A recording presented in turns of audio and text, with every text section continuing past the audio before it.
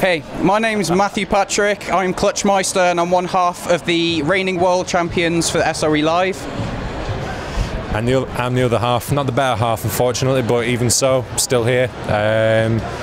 We play DC Universe. We've come down to SRE Live to compete, courtesy of ProSieben. The favourite bit of SRE Live has got to be just the whole setup here. They've got such an amazing amount of equipment, the broadcasting, so professional. Well, I mean, this location itself is Vegas. There's so much to do. The whole experience has been fantastic, so I can't put it onto any one thing. What about you? Well, what did I think of SRE Live? Well, I think it's been absolutely fantastic. I've loved the opportunity to come compete in front of an exceptionally large crowd, much larger than I was expecting. There's amazing machines here. I had no idea that they were going to be sponsored by Alienware and Razer, among others. I really enjoyed playing on the machines here, and not even talking about SRE Live, just the hotel itself, the whole trip. It's just been absolutely fantastic. I thought of the US competition. There was a few people that I wasn't too sure of. I wanted to make sure that, you know, if the PlayStation players were coming along, got to absolutely make sure we beat them.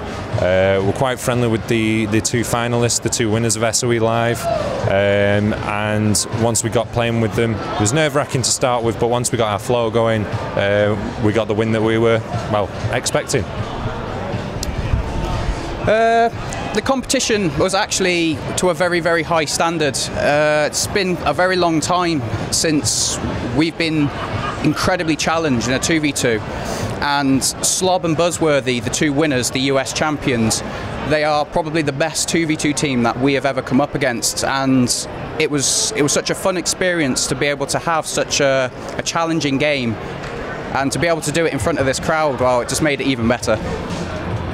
For me, any changes I'd like in Legends PvP would be things like spawn times. I don't like how they're not exactly random.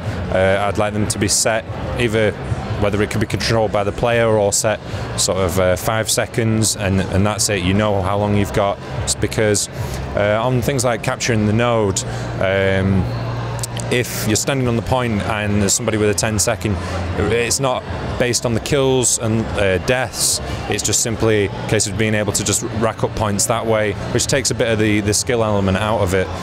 So yeah, if we could have like a set amount of time for respawn, I think that would make the game just that bit better. What about you? Well, where do I start? There's quite a few things I'd like to see added into Legends. One of them is I would like for them to put out patches focused solely on balancing Legends a lot more often. I mean, it's been at least a year since the last major Legends patch came out. So obviously with issues with certain characters, the balance has been up in the air for a while. But with more constant patching on Legends, it would help the eSports side of it particularly, because it will help it be more balanced. You'll get less people complaining and more people will actually get into Legends to play it more often.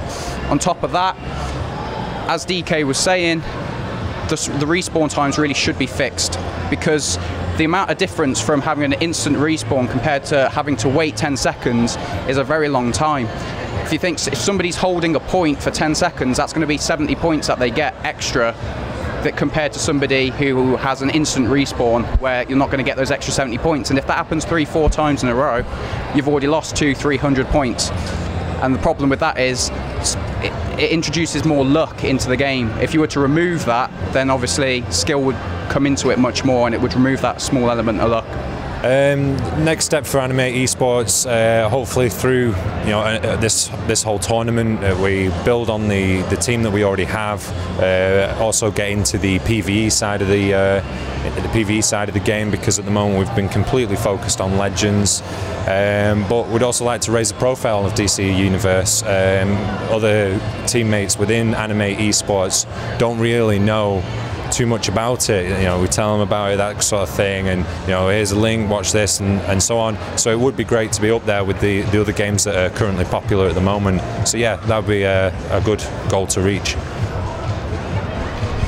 As DK was saying, with the ProSieben tournament in June, and then obviously with SRE Live coming up, our attention has been 100% Legends at the moment.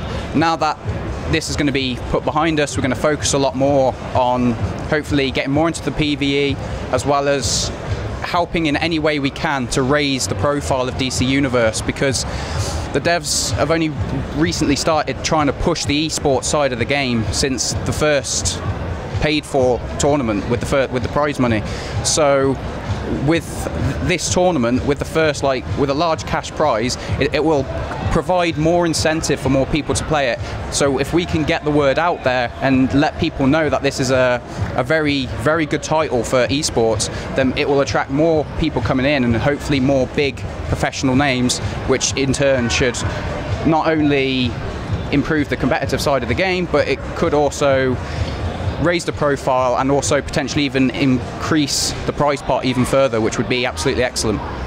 But I'm sorry to disappoint anybody who might think I'm a hacker. I don't have my bag of tricks on me at the moment that everybody seems to think that I have.